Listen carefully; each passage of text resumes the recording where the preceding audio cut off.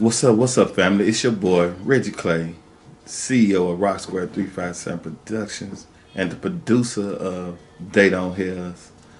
On this particular episode, we're going to be bringing you two young men that one was convicted of a life sentence for drugs. The other young man was sentenced to 93 years for drugs. You're going to hear their testimonies and their story of how they were sentenced and how they ended up being back out and on the streets again. The process, the people they met along the way, just an exciting show. Not exciting as far as like, oh wow, but to hear from these two men that thought that their lives was over and that they thought that they would spend the rest of their life in prison, and to have the opportunity to be blessed enough and recognize that they're blessed enough to be back on the streets again. Here's this episode of They Don't Hear Us. Hi, my name is Yvette Dennis, and welcome to this episode of They Don't Hear Us. Today we have Ralph O'Neill. Mr. O'Neill. Thank you for joining in today. And I just like to take a moment for you to explain to us, why do you feel they have not heard us or heard you? Okay. I don't think they heard me because too many young black kids are dying and suffering from financial illiteracy. And I don't like it. So I don't think they heard me. Thank you. And I do agree with today's climate. That is a major topic and concern for our community. Can you tell us a little bit about your background? Well, I was raised or reared, however you want to say it, in a proper manner. And when I got a little older, I started looking towards the streets. You know what I'm saying? And when I started looking towards those streets, it just got a little bit out of character. I can say rose up through the ranks and illegal activity. And in 2008, I was convicted of federal drug crimes. And once that happened, I got 2 life sentences. And Obama passed a law in 10, but I had to go to the state for another charge. I was charged with a murder. So while I was there, I couldn't take advantage of the law that President Obama had passed. So after the murder case was over, I came back and I tried to file it, but I was time barred. Laws have all these different provisions in it, so I was time barred. So I was stuck. And then in 2016, I filed for clemency from President Obama. And the people who had charged me with murder wrote a letter on me that wasn't even, that prevented me from getting out on that. Because usually when you file for clemency or pardons, they don't tell you the reason why you're denied. But mine came out in the newspaper, so I knew why I was denied. Fortunately, in 2018, President Trump passed another law which made President Obama's law retroactive. When he made that retroactive, Brittany K. Barnett of the Buried Alive Project, God bless her soul. I mean, Jeff Bezos gave her Book of the Year, and you know he owns Amazon, so you know she must be a powerful lady. She got me up out of that thing, you know what I'm saying? I came home off these 2 life sentences on the Fair Sentencing Act, made retroactive by the First Step Act. And that's how I sit talking to you right now. That's such a blessing. I don't think our community understands how important that our president, our congressman, the governor, all of those seats, they play a very important role, and they have a lot of power. And to your benefit, it worked. It really did. So now that you're out, what do you would like to see happen that can help our community? First of all, I think it starts with financial literacy. I'll say that until I can't breathe no more. Financial literacy is everything for us as a people and for the nation as a whole. Um, you had these kids. I was one of them who would think, okay, I made a few $1,000s, or I might get a few $100,000 illegally, and that's some money. Ain't no money for real, and that comes from us not understanding financial literacy. Um, I used to hear the word reparations a lot, and I'd be like, man, these folks ain't gonna give us no money, and it doesn't even make sense to get out here and try to put a voice on that to get that money. But now I understand it. Now I understand why. Because if you were caught up in slavery, that time frame still trickled over and trickled over. These families, they didn't have to suffer from that if they weren't black. You know, they had money or they were just white. And then when you have that skin tone, you don't have to go through the struggles that we had to go through as a black person in America. I'm not prejudiced in no way. You know what I'm saying? A lot of my friends are white. I know you hear people saying that. But a lot of my friends are white. A lot of people I know are white. So that's not it. But I understand politics now. And I understand systemic racism. So, yeah. Tell me, how long were you away? I was away 13 years and 8 months. 13 years and 8 months. And how many institutions did you actually um, was moved to? Whoa, wow. I know at least about five. You know, five. I got 2 life sentences. I was facing 4 life sentences because I was on probation for a charge out of Texas when I caught this charge, which led into the conspiracy charge. And in Texas, when you violate a deferred adjudication for that type of felony, you facing 15 to 99. So when I wouldn't cooperate with the federal government, they put a capias on me, and the state of Texas started offering me 40. And they was like, if we adjudicate it, we can give you up to 99. But I fought that. The lawyer that I paid to fight that only cost $1,000, and he ended up getting that ran in concurrent with my Fed sentence. So if I would have panicked, like a lot of people do, I would have just signed for that and had 40 years in TDC in Texas. So I was facing that. I was facing a murder charge. They was trying to give me life on that. And then I got the 2 lives for the federal drug charge, of which I ended up ultimately getting the First Step Act by President Trump. So, yeah, I was facing 4 life sentences. I hit at least 6 different places, 6 or 7 different places. And, yeah. I hear you mention Trump. A lot of people have said many horrible things about him, but he has done a lot of good things, and sound like that the law was able to help you.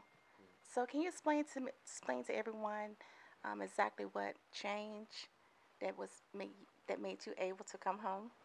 Well, my thing is, I always would tell my partners and all the lifers, because all the life people would talk to each other. And I tell them, man, whatever president gets me out, I'm putting a picture of him on my wall. But I was locked up through 4 presidents. I was locked up. I got indicted under Bush. Was locked up through both Obama's terms. Was locked up through Trump's 1 term. And got out at the beginning of Biden's term. So actually, that's like 1, 2, yeah, that's 4. 4 presidents. So all of them actually affected my case except Bush. But Obama's law was made retroactive by Trump.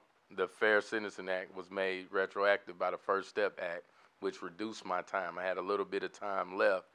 And President Biden came out with the CARES Act where people was getting the PPPs through. They had a provision in there for prisoners that said if you were low risk to recidivate, you had a low pattern score, and you served over 50% of your sentence, then you could get it. You know what I'm saying? Then you can come out on a monitor and come home. So I actually qualified for that. I was the second person at the prison to qualify for that. The first person, I told him about it when he got his sentence reduced. And that's how it went. It's okay.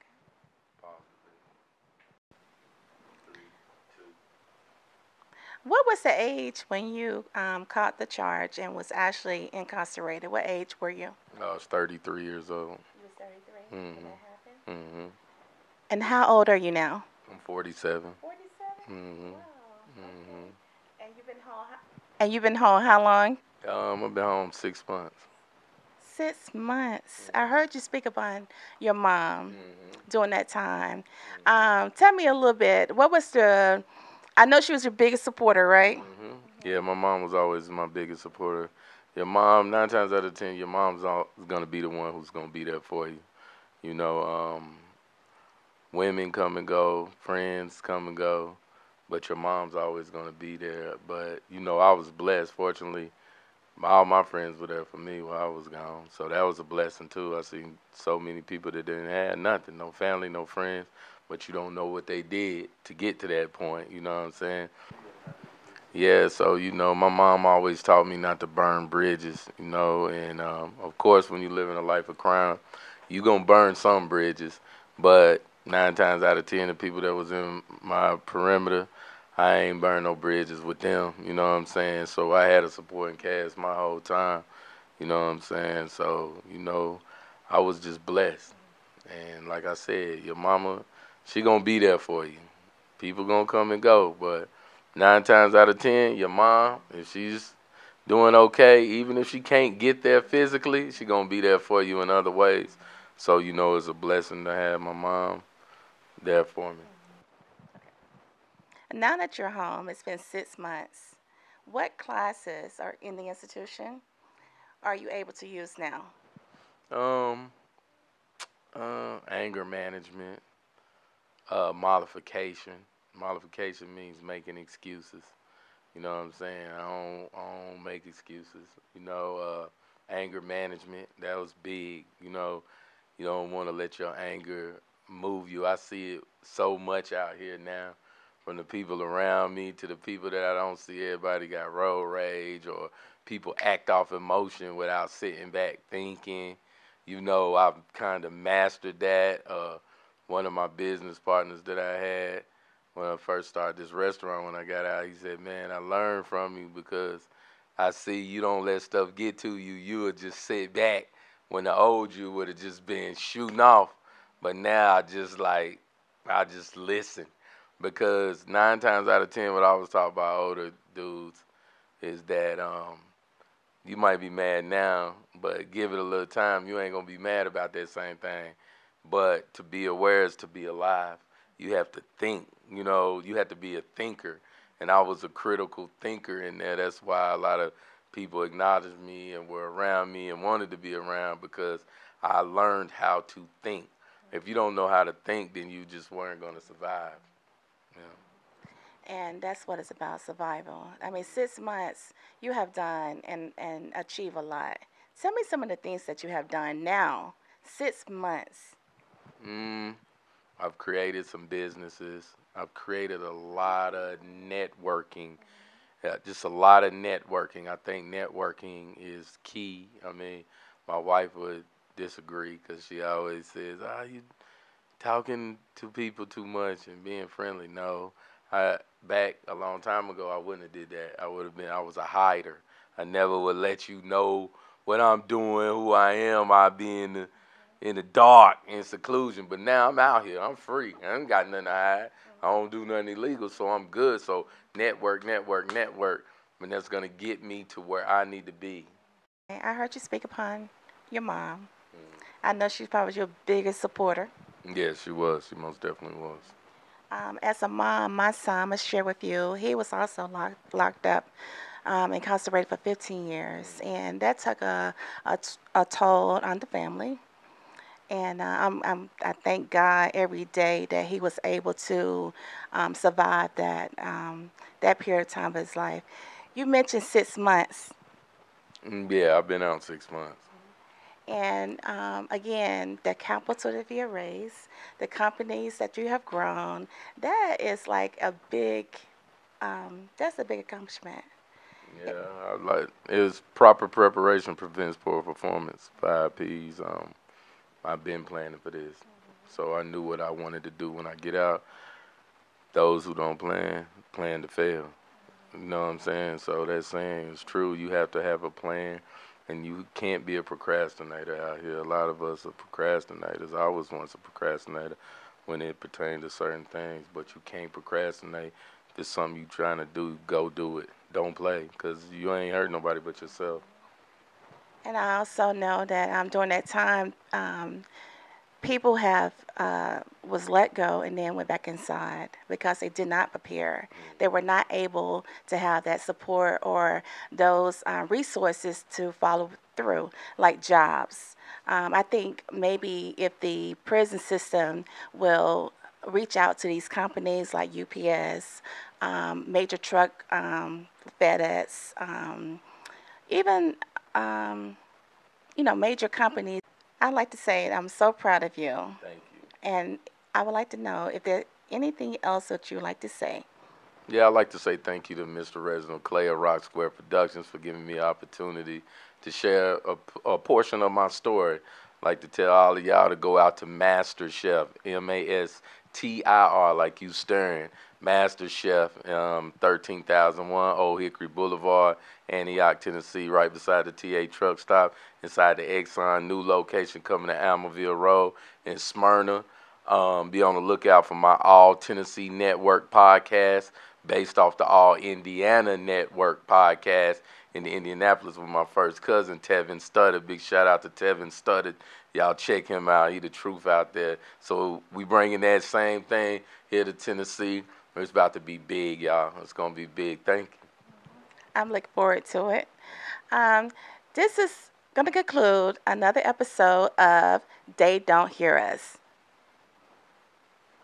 Was it you? Did you get your life over in prison? Yeah, I gave my life in 08. In prison? Yeah. I bet you. I guarantee every gangster nigga respected what you did, didn't it? Yeah. Guarantee. Yeah. I was on the yard with a bunch of Crips that I've been knowing pretty much my whole life. And a lot of dudes from Memphis mob dudes. And so I was on a real tough compound up at Bledsoe. There was about 60% life was up there at the time. And so I gave my life to Christ right in the midst of that. I mean, as soon as I got there, first of all, let me say, in 06, Bledsoe up in the mountains. Nah, I was at Bledsoe for classification. Yeah, that's classification now. But you was up there with Toon. Yeah. Toon gave his life over to Yep, you. sure That's did. why I said, a gangster nigga gonna respect that, nigga. Sure did. I'm a gangster nigga gonna respect that, man. Yeah, I got to the point to where, like, I had just got 93 years. For those that don't know this, you know what I'm saying? I had, I had got busted in 06. And they ended up giving me the Kingpin charge and gave me 3 25s, a 12, a 4, and a 2, and ran them all wild, man. Gave me 93 years right there in front of my family. 93. In front of everybody, man. Tried to send me away for life, man. And I ate it, you know what I'm saying? And was the only one that went to prison. For those that don't know, you know what I'm saying? I had a cousin that went, he did about 3, 4 years. And, my essays did about 3 or 4 years, but I got the chunks. Because of course they always want you to tell, and they been wanting me for years, and set an example out of you. Yeah, and so I took the time and took it on the chin, and really didn't have no hope at the time. Why I didn't have no hope. So they sent me up in them mountains, and I was hustling when I first got in. You know what I'm saying? I got up there, and caught me a guard, and he started doing things for me and this and that. I was on the streets. Yeah. And so I hustled for about 2 years up there. Well, no, not 2 years. I had 2 years in the county, and I got up there. So I started hustling for about, probably about 9 months, 8, 9 months. And then I got saved. And right in the midst of everything, all these Crip dudes and that I grew up with, whatever, they was tripping because I came out, because I got saved one night. Yeah. A lot of stuff went on. I was losing money here and there, and gobs and stuff was going on, and just right in the middle of it, I was high when I got saved. And it's hard to believe, but he brought me down to my knees. I gave my life to Christ, man. August the 8th, 2008. I remember like it was yesterday. And after that, I hit the compound and people was tripping like, yo, D, you tripping? I'm like, nah, I gave my life to Christ. I'm like, man, you tripping, man. Nah, man, I'm talking about from that day on, I ain't cussed. I don't cuss. I used to cuss like a sailor, bro. I don't curse. Man, I don't drink, smoke, nothing, homie. So it's crazy because all the people that really who really for real about changing their life, and they remember their date. Yeah. And you remember that date. The time like too, that. bro. 7:35, like right off in there. So it was just like that serious. kind of. It's serious. It was that. It was and it changed and it happens for people differently. Mm-hmm. You know what I'm saying? God gonna get you right where you at. Yeah. You know, and when He calls you, you gonna know it. Yeah, a lot of people try to fake it. You know, in the pen, there'd be a way to save them out of a situation. Because, you know, situations go on like that. That's in the true. pen. So they try to use that God situation to get them out of stuff. But they know the fake from the real. Yeah, I mean, it's one of them things where, Yeah. you know, people talk about, oh, you go to jail, then they want to get saved. Look here, man. That's the best place to get saved. Man, that's the wilderness, bro. Like, when you in the wilderness and ain't nobody there but you and God, like, that's the best time in the world that you can get a relationship with Him. That's the best place. Man, look here, man. You in that cell at nighttime, is you in your cell or you by yourself. Yeah, your cell ain't talking to each other because y'all both in your own world. If you got a phone, you on the phone. If you ain't got a phone, you still on the phone in your head. Man, it was talking to crazy. somebody. It was just, I never had no desire after that. Like, He took a lot of my desires. You know what I'm saying? It was crazy. Like, I didn't even desire to do nothing but really read my Bible. He gave me a hunger and a thirst for Him. I just started reading my Bible. That's all I want to do is study. I had a table in the pod, and they knew it was the table. I kept my Bible on it all day, and I'd be in my word all day. He just kind of groomed me, and I just started growing. And then I started watching Him move in my life. But, you know, when it all boiled down to it, you know, I met a lot of people, you know, and you start, not only do you meet a lot of people, you start seeing Him work in your life. I started seeing Him put stuff. My lawyer became the DA. You know what I'm saying? Like, out of nowhere. My lawyer is the main DA. Yeah. After my counselor became the warden. Me and him was already having church. Yeah. Then he became the warden. So I'm watching God just put stuff together, man. Start restoring, that restoration. You know, that's what they mean when they say restoration power. So He started restoring stuff. You know what I'm saying? Brought my little girl back in my life. And, you know what I mean? Just started doing stuff that I couldn't do. Yeah. You know what I'm saying? That was out of my hands, and I really throw my hands up. Man, He started moving. You know, I wouldn't hustle for nothing. I didn't want to do nothing, man. I started getting money orders. I started getting JPays, receipts, you know what I'm saying, and didn't even know who they was from.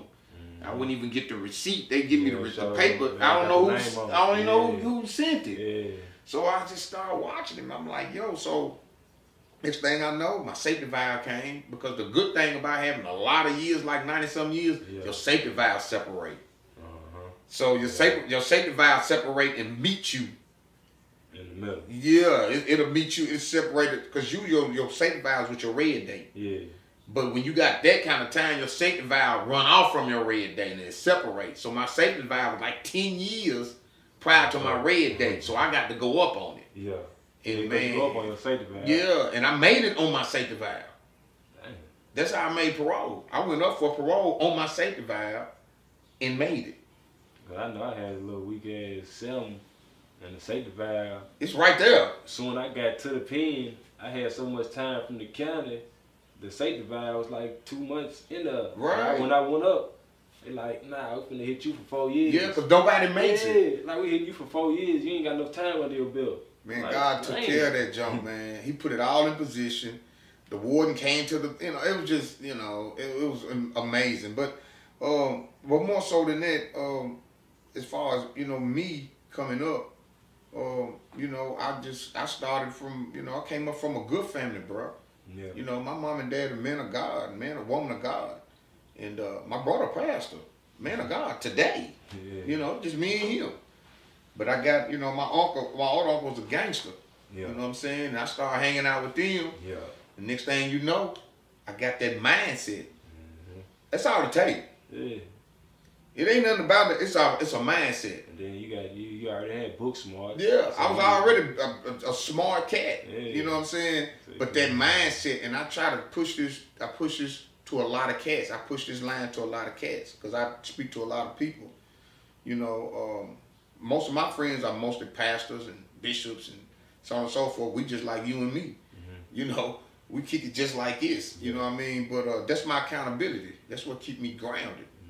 That's another thing that we lack. You know, if you know, a mindset is a poison thing, bro. You get a man coming from a moral-based family, biblical family, and put him around a bunch of crap, he gonna take on that mindset. You know what I'm saying? And it's unbelievable. That's why preachers' children, they say they the worst ones because they come from a crib. But you put them in the wrong environment, they gonna take that mindset on. It's a mindset. They want to get away from that environment just to see what this is like. And once they get it, they stuck. It's the mindset. They took me over. So next thing I know, my uncle's gangster. Everybody know Kenneth Moore, and he was paralyzed from the waist down. Had more power than anybody in Nashville.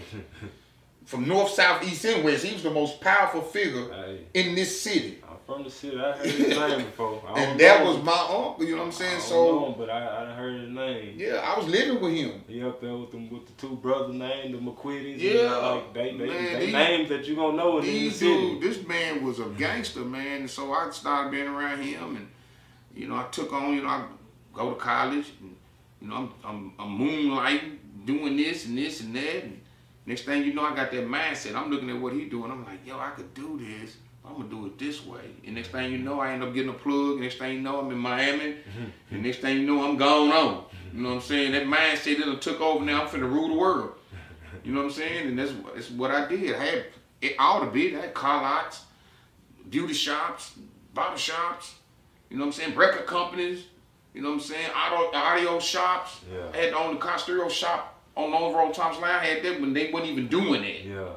You know what I'm saying? The one right there by the Kmart. Yeah, the one right there by Thompson Lane in Knowlesville Road. Oh, okay. It's an Eckers now, but it used to be the car stereo shop. Everybody went there. Yeah. I ended up buying it from the Cubans. So I ended up having that. Then I ended up getting a car lot on Brick Church Pike. Then I moved to Murfreesboro Road and big car lot. So I was just moving. I bought a ranch in Mexico and, you know, 7,000 acres. And we coming up out of there, and it was unbelievable. That's why they wanted to calm you down. Like they like, man, this black nigga moving. They man, knew. What the fuck is this boy, man? That's what Tennessee in the Ville came from. Yeah. I'm the one established that. I can put that on camera right now. Like everybody knew that's where they came from. Because I was already getting them for that. So we was pushing that. Pistol was pushing that in the raps. Yeah. Tennessee. Tennessee is where it came from. And so so how you broke ass rappers. Every time about it, ain't never been Tennessee. Yeah. Absolutely. Got a legend right here saying you a goddamn lie. Yeah. It was a Tennessee. It was a Tennessee. You ain't loyal, man, that shit fuck up your street cred. Your street cred. Your street cred. Ain't put in work, that's why your ass ain't got no street cred. No street cred. No street cred. Yeah. Real recognize.